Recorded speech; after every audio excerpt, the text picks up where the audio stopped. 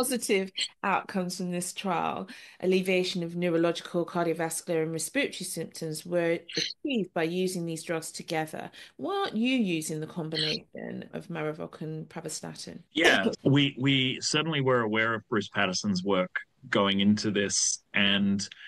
in our opinion, the mechanism of action that I was just describing earlier, that Maraviroc may be able to successfully block the virus from entering the cells,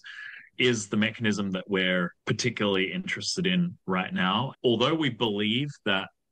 treating long COVID is going to be a multi-drug endeavor, in our early phase 1 trials, we're really interested in this sort of experimental medicine approach of applying single molecules to patient populations, understanding what constitutes a responder and a non-responder, and then